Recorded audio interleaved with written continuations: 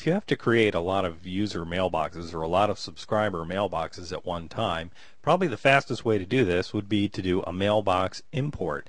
And you can do a mailbox import with the CallXpress system running. The easiest way to create a file for a mailbox import is to create an export. So in order to do that, I'm going to go mailbox export. I'm going to pick a file location here, and I'm going to call it a CSV file.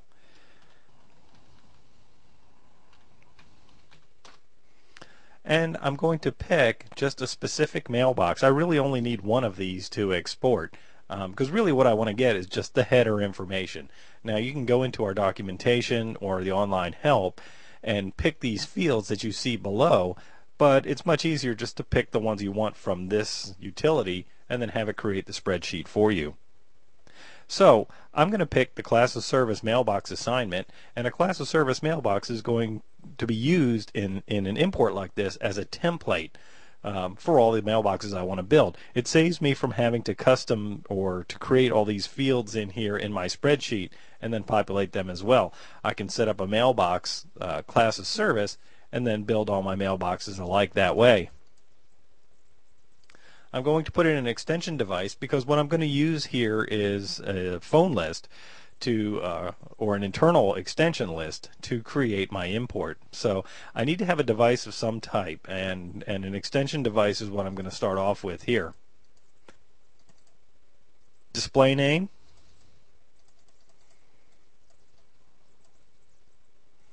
first name, last name, and mailbox, which stands for mailbox number. So let me press export, and then we'll export this file. Let's go to my documents and take a peek at what this file looks like.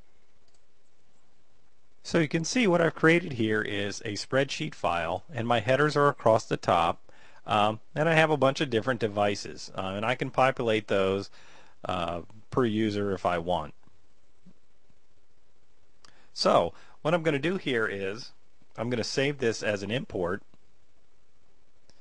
save as my import, keeping the current format, and let me open up my extension list. So you see here I have an extension list, and what I've done is a little bit of preparation in advance for this import exercise. I've broken out the name as first name, last name, and then a display name, and the display name is kind of important. CallXpress will use the first name and last name if you're using speech to find the user using a speech directory. However, if you don't have a display name in your administration utility, you're not going to see any of the names displayed. That's what the display name does. So in order to build this file, really all I have to do is copy. So I'm going to highlight all these extension numbers here, and I'm going to copy them and then paste.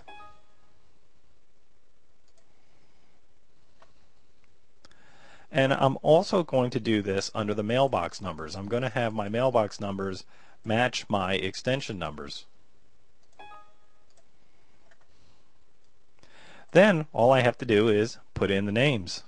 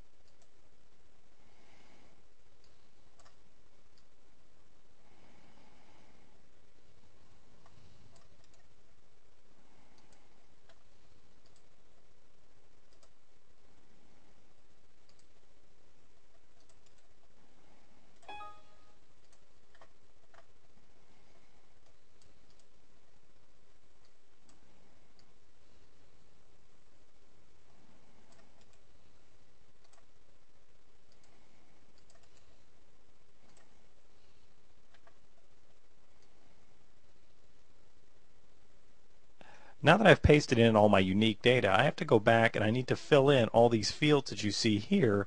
I need to fill in all these fields that you see here so that I have a complete file. So I'm going to start off with the class of service. I'm going to use mailbox 060 as my class of service assignment. So all I have to do here is copy that field and then highlight this entire column.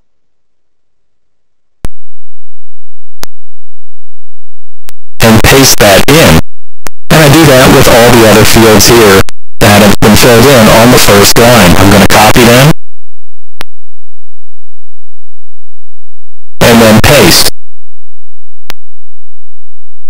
Okay, and I should have a complete file at this point, so let me save this file and then exit, and I can do my import. And I do that by going Mailbox, Import, picking my file,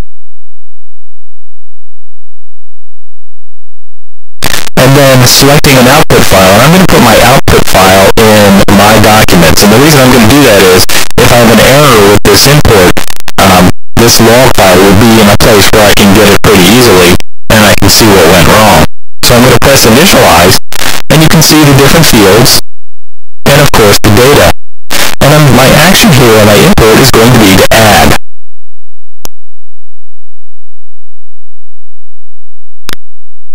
This is what you want to see when you've finished your import, that you had no errors.